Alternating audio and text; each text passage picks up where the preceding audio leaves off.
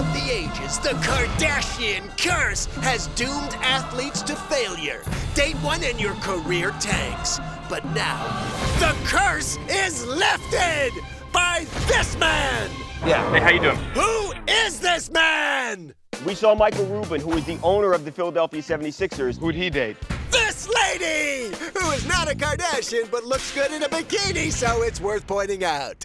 But Michael's star point guard Ben Simmons is dating Kendall Jenner. And they've been getting what looks like very serious lately. She's been at a lot of games, so we asked him about the curse. Do you feel like it's a problem for the team? 13-2 since they've been dating. Abracadabra, curse lifted! Kendall is the team's good luck charm.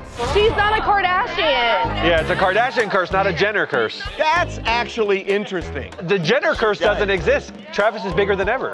True, so what's this curse? Then if it's not the Jenners, then that eliminates Chris, so then the curse comes from Robert Kardashian. Robert Kardashian actually saved an athlete. Oh, maybe that's what the curse comes from. Oh my God, it goes right back to OJ. We just traced the curse. We sure did. So now we can tackle bigger issues like, Kendall got a haircut. She cut bangs. That's Kendall?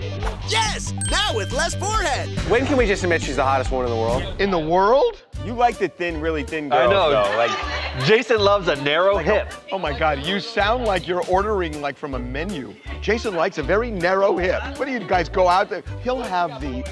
And she'll have nothing. Yeah. Thanks, Kendall. Curse lifted.